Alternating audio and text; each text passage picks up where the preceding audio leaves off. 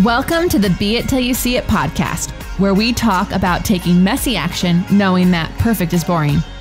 I'm Lesley Logan, Pilates instructor and fitness business coach.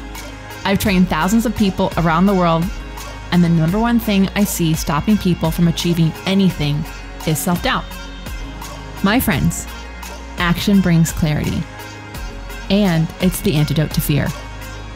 Each week, my guests will bring bold, executable, intrinsic, and targeted steps that you can use to put yourself first and be it till you see it. It's a practice, not a perfect. Let's get started.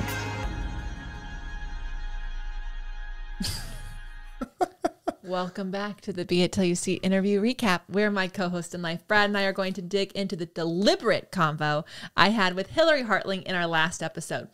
If you haven't yet listened to that episode, that interview, go back, listen to it. It's freaking cool, and you'll see why we said it's deliberate.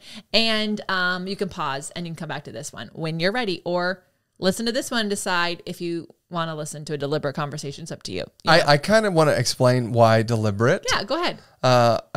Because she was very deliberate in planning where she was going to end up while a student in college. And I thought it was pretty amazing that as a college student, she was like, I'm going to work in the movies. And so she plastered her college dorm with all these movie posters. So she was deliberately keeping that in front of her during her time at school. I think it's so impressive because, you know, the only thing that I knew is that I just wanted to be awesome, you know, at music. I didn't actually know what that meant. So the fact that she even understood what she wanted to go do, I just thought it was incredibly deliberate of her. And I think people might think that that's an interesting word choice. And I think that it's okay to be deliberate. It's also okay to have just been like, I just want to leave. Like, I deliberately went off to a very expensive college because I wanted to get the fuck out of town.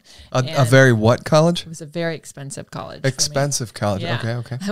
I just wanted to get out. I was like, they'll accept me. I'm out of here. And that was the only deliberate choice I made in my teenage years. Good. So anyways, okay. All right. Before we get started. We are on the road right now. So we'll be honest, all these episodes for the next few weeks are pre-recorded before on the road. So I'm going to manifest that we're having a great freaking time getting ready for our tour. I know we are. We just had amazing dinner last night. Yeah. In fact, I slept so well and I was really, really warm. Yeah.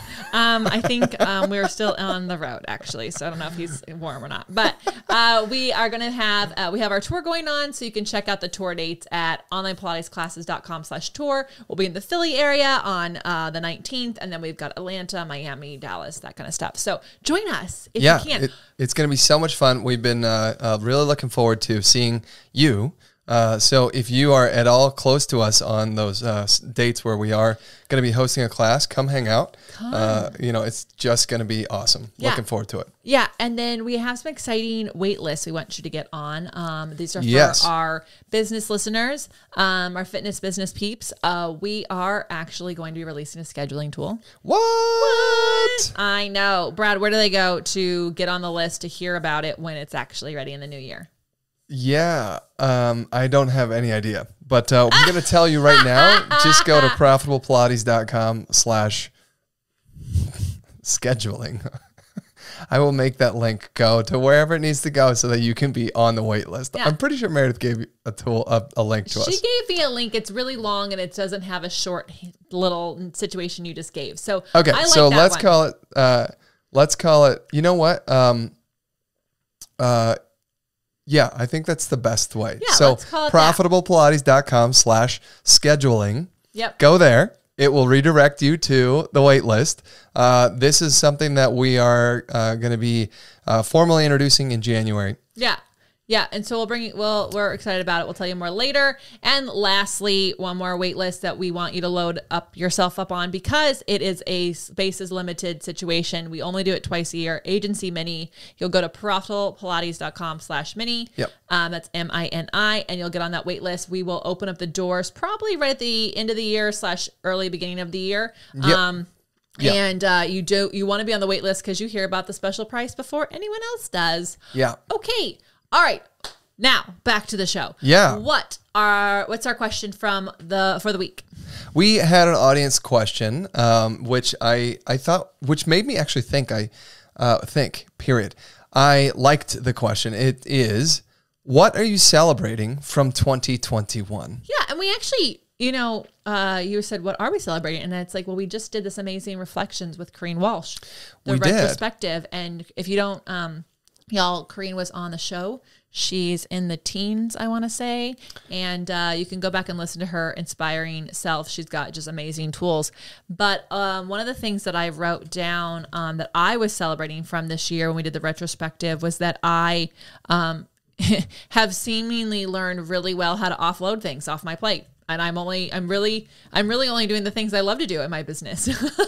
And I'm celebrating this podcast because I've been wanting to do this for a really long time. And this was a whole year in the making thing because it took us to the beginning of the year to get it launched. And now we're doing it all the time. After talking about it for multiple years. Yeah. But Corine's episode was 27. Thank you. So if you're interested, go back to episode 27. Not the teens at all. Definitely the 20s. I mean, she's a rock star. She is incredibly higher level thinking, like bigger picture thinking type of person. So love her. But so. And then I'm still celebrating. Oh, please. Okay, so I'm also celebrating that we got the decks out and we're going and we have like the flashcards, Matt and Reformer, and we've sold over 1,000 all over the world, which is insane to me. And then I'm also celebrating that I have lots of friends in Vegas who I can like call friends and I have their cell phone numbers and we go out and that is really fun because we moved here during a pandemic. And, we didn't really leave our house for the first 11 months. And literally, like the friends that we had for the first year we were here were our immediate neighbors. Yeah. Because we saw them taking out the trash and we were like, hi, who are you? Yeah. So we've only had like 6 months to make friends. And I really feel like as an adult, that's not easy to do. So if it sounds cheesy or childish, like, let me just say friends are important.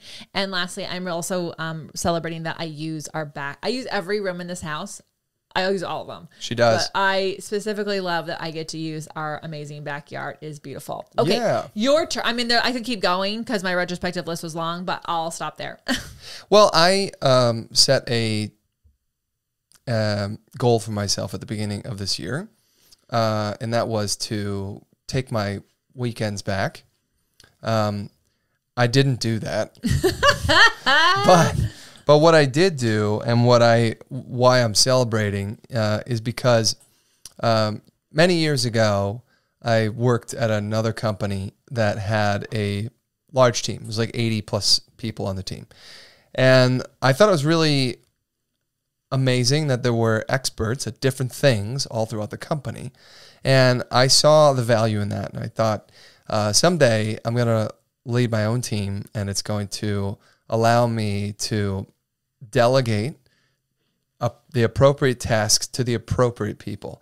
And so what has been incredible is in the past, year and a half, since we started, we stopped traveling actually and started building out our team, it's been amazing to see that we've been able to bring in people who are experts at what they do in different tasks. And now we have that team, supporting this. I mean, this podcast, 8 people work on this podcast. Is it still 8 or is it 9 now? 9. It's 9. We just added our associate producer, Amanda. So 9 people touch every single episode now on this pod, which is amazing, you know, but because of the way we work things out, they can stay in their wheelhouse and do the things that they do best. And it's been a lot of fun for me to see that actually come to fruition. Yeah. Also, I think on a personal note, I had effectively stopped reading books for, ever until maybe a year ago, 2 years ago, I started reading. I I guess that's not true. The books thing started in the last doing that with Eddie. 3 or 4 years. Yeah, but you've read more lately. I've been reading intentionally. I've been reading a lot of books. I don't actually open a book. I listen to them on audio. But, I've been in the past 2 years, I've read more books than I've read in the past 10. I'm just going to say, that's quotable. I don't actually open a book. I don't actually open a book. I just put the book to my forehead and it's like, I put it under my pillow and then it's incredible how that works. Yeah. Well, I think you have been intentionally reading and reading books that are supporting the person you want to be. And that's really, really awesome. And that takes intentional. That has to be deliberate. And there's one more thing that I wanted to celebrate. And that is that I have been getting coaching. Oh, yeah. Just for me, just Brad coaching only. And it has been incredibly beneficial for my mindset on how I view myself, how I view our team, what my expectations are, how my communication, should be with everyone. And that has been, I felt like I've been growing, which is weird to say, but I actually feel more confident. I feel like a better leader. And I'm excited about being in a position where I'm being coached by someone who has, been around this a lot more than me. So, that's what we're celebrating for 2021. Okay. Well, What a great year. Okay. Well, shall we go into the deliberate conversation? I think we shall. Okay, let's do it. Yeah. Okay. Let's talk about Hillary Hartling. From a former Disney movie marketing executive to a brand and messaging strategist for entrepreneurs, Hillary Hartling helps entrepreneurs infuse meaning into their brands. She is an incredible thought leader, businesswoman, new mom of Ruby, and master of using ta-da lists for success. So that's perfect timing because that's one of the things I love that she said. She takes her to-dos and turns them into ta-das. And because she worked at Disney, all I think is fairy godmother, ding, ding, ding. Yeah, like every time, right? So, why I love this is I think we all load up our to-do lists and we focus on what didn't get done, and really the way the brain works is, it likes things that feel really good. When you focus on what you actually did get done and you celebrate that, it actually makes you want to show up to your to-do list more. So I think it's really fun to go ta-da, and I've been really working on that and enjoying what I got done. All right. So I find that a very sweet little way to change something, and sometimes reframing it makes things more possible. I also think it just shows off how talented she is because it's so obvious, but I didn't think of it. I know. That's she definitely is a marketing expert. That's not my role. But anyways, what did you love that she said? Well, I thought that right out of the gate, she opened up with, "You are a brand even without a business." Yeah. And that's so, I think that's really powerful to think about that, because you're a brand as a mom. Yeah. You're a brand as a dad. You're a brand as a, Little League soccer coach, Yeah. There's so many, the way that we're perceived, that is branding, right? And that's a weird thing to think about, but, the car that you drive, the watch that you wear or not, the way you carry your keys, are they clipped to your belt loop, or are they in your pocket? There's so many things that that set you up for to be perceived by others. And, that could be, if you're out dating, that's branding. Yeah, well, exactly. And also I think for a lot of people who maybe have an idea of something that they want to create or do, but they're oh, I'm not a business person, I don't know this. And then what are people going to say? It's if you just take all the best parts of your values system, especially, and your reason for doing that thing, and you just put that in place of, with a business title over it, boom. That's it. That's how companies get a brand. And then you just actually, the consistency of the action you take that supports those things is what makes people go, oh, it's branded. Right? And she said something that I thought was also incredible. She said the the way that you leave people feeling, that's your branding. Yeah. And that was something that that the emotional side of it is never something I really thought about. I always thought of branding as like my colors and my logo. And that's pretty much it. That's what everyone thinks, but it's not that at all. It is the way you leave people feeling. But that's why you don't even have to have a business to have a brand. Yeah. You know, because if you are like, think about the neighborhood mom who picks up all the kids from school and drops them off and makes sure that they're safe, right? That's her brand. She clearly is passionate about that. And, you know, or think about the angry neighbor who yells at the kid who throws the ball in his yard. You know, that's also branding. It's not cool branding, but it's still branding, right? So the way you leave people feeling, and I thought that was really amazing that, you know, to take away this like preconception that we have, that you have to have a business to have a brand. You have to go get your logo. Go get it. Yeah. Nothing to do with it. Yeah. So I agree. I guess not nothing.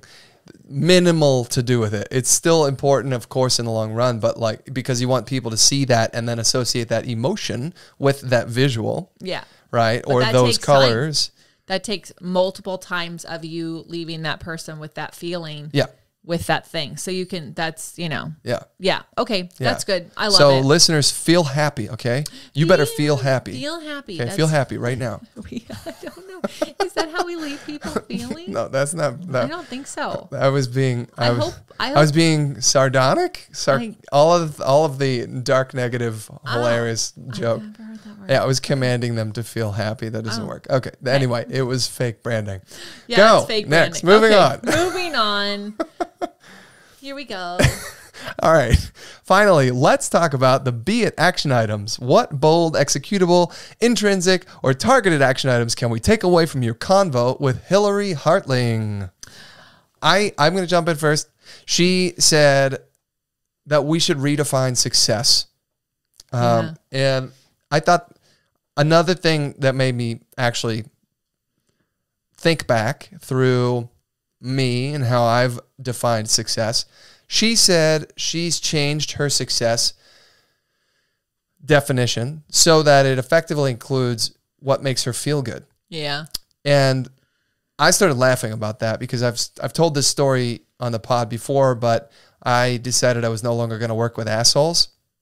Yeah. Right. And that, if you haven't heard that story, I don't remember when I told it, but I don't know, but I feel like you haven't worked with assholes. And so you should feel really successful right now. Right. So that's exactly what I was saying is it makes you feel good. You know, Hillary worked in a super high stress environment and now she doesn't want to feel stressed out. She wants to feel good. So. You should have put that in your celebrations for 2021. No longer working with assholes. Yeah. Yeah. Yeah. That's a huge win to celebrate. Win. Yeah. Yeah. Yeah. I love that actually. Yeah. Put it on your thing. Put it on my wins board. Yeah. Put it on your wins board. Put it in the channel for the group. Hey, everyone. Congratulations. If you're working here, you are not an asshole. Well, I agree. I think, we've heard before you have to redefine success, like to what it means for you. Yeah. But like, you really do. Like it is like not just a Hallmark card. It's like such an important thing because it will eat you alive. And I think it actually goes into my beit action item. So before you jump into that though, I think that if you don't define success, someone will define it for you. It will be defined for you. And most often it will be the keeping up with the Joneses idea. Yeah. What is success? Oh, well, it's what my neighbor has. Yeah. You know, it's not what I'm not satisfied because, and it becomes, you know, it's this funny competition. This, it puts us in a position not to feel good. Yeah. Right. And so I think it's very important if you have not yet defined success, start thinking about this, make it an actual, put that on your list of things you should do. That's your beit action item. That's a beit action item. Yeah. What a great thing to define success for you. Okay, now I'm going to do it. Because it really does go into my thing. Because thanks for talking about looking at your neighbor's lawn. Oh. Stop comparing your journey. You all, here's the thing about social media. Like, it is we all know that it's the best of everything, right? It's the cream of the crop of people's posts. And yet somehow we still compare ourselves, even though we know that they are intentionally not putting up the stuff that makes it look like they're having a bad day. Yeah. I am guilty as charged. I'm not going to put up there that I'm having a bad day. Why? That's okay. Every once in a while you do. I mean, but it's not. I'm honest, but I also have gotten over whatever that bad news is, because I actually don't do it for attention or for help. I do it to be like, hey, look, I have a bad day too. But here's the deal. You have to understand that, like, if you started, like, I started teaching Pilates in 2008. If I remember the point of being jealous of my mentor because she started when she was like 19. And I was like, oh my God, she's further along than me, and I want to be with her. I had jealousy over how long she'd been teaching, and somehow wanted to try to be where she was in that exact moment, which is like 20 years ahead of me. And not possible. Clearly impossible. But thankfully, I snapped out of that BS, because you can't compare other people's positions and journeys, even if you're doing the exact same thing, or even if you wanted the exact same thing, or even if you start at the exact same time. Everyone has a different filter for which, like, different tool sets and strengths. So blinders on, be inspired, but go back to your definition of success and keep going. Yeah. Yeah. Yeah. I mean, you made me think about me in college studying music, and wishing that I was, a rock star. And I totally felt fear and jealousy about some of my classmates who were only like 2 years older than me. I was late getting to my college. I had gone to other colleges before. So I didn't get to my college till I was 21, sorry. And so all my classmates were younger, and there were people who had graduated who were effectively my age or maybe 1 year older. And there was this one band that was getting huge notoriety, and they were younger than me. And I thought, did I already miss the boat? Oh, yeah. Am I too late? Like, can I be, by the time I finish here, I'm going to be 24, then I'm going to have to start my career effectively, is the way that I was viewing it. Like, maybe it's going to take me, a couple more years. Am I going to be able to do it at 25 to 30? And, but really I was comparing myself in a way that's ridiculous. Of course, you can be older than 22 and being, getting notoriety. I mean, people are like getting famous at 75. Like, there's just and also fame doesn't even mean success, by the way. It's just like, maybe if that's what you're wanting. I didn't want the fame. I wanted my band to be listened to, which comes, like, it's part and parcel to fame, but I didn't feel like I wanted to be famous. I wanted like, I actually want the money without the notoriety. Oh yeah. That's that would be the perfect storm. I know, that's my big thing, is I want people to be like, who is this girl? When she like walks into places and be like, I know. I just want them to be like, what? Who is she? Who is she? She's famous in Poland. Well, I'm Lesley Logan. And I'm Brad Crowell. Thank you so much for joining us today. We are so freaking grateful for you. Thank you for being part of the first year of the pod, because I can't believe we only have one more week left in 2021 for the Be It pod.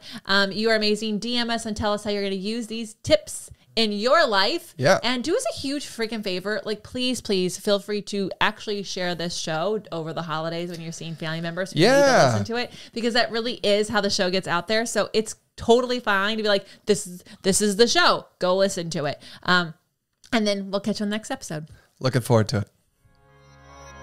That's all I got for this episode of the Be It Till You See It podcast. One thing that would help both myself and future listeners is for you to rate the show and leave a review. And follow or subscribe for free wherever you listen to your podcast. Also, make sure to introduce yourself over at the Be It Pod on Instagram. I would love to know more about you. Share this episode with whoever you think needs to hear it. Help us and others be it till you see it. Have an awesome day. Be It Till You See It is a production of As the Crows Fly Media.